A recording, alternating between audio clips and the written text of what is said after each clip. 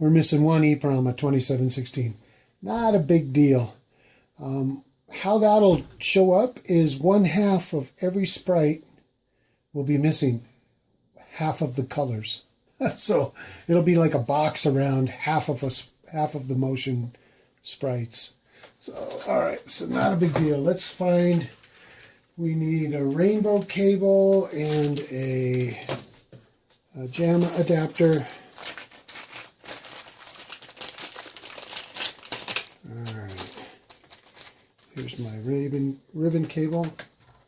I use the same rainbow cable all the time. Let me just keep it on the shelf. Looks like I'll probably replace this if it needs it. I'll give them a call.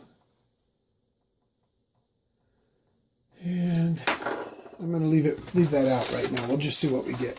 These actually look in pretty good shape, the two pots. So all the chips are plugged in. The back of the board looks good.